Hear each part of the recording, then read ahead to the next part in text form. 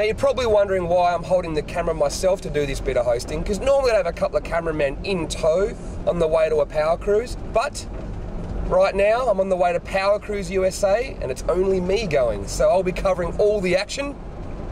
And the perfect way to start a 27-hour journey to the USA, to Brainerd International Raceway, is in Sydney peak hour traffic.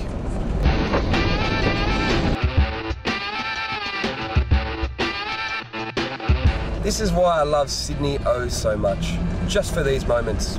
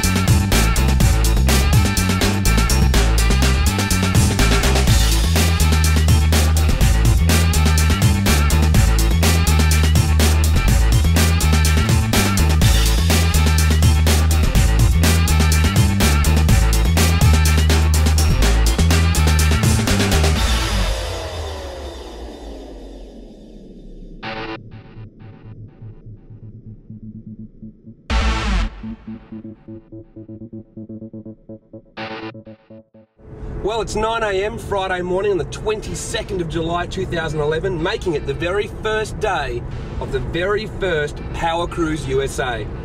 Now, I got in last night, but I hadn't slept in 32 hours, so my desire to do any filming or hosting was pretty much zero. But now, I'm in the Mustang, I'm on the way to Brainerd International Raceway, and I'm pretty pumped up. This should be pretty fun.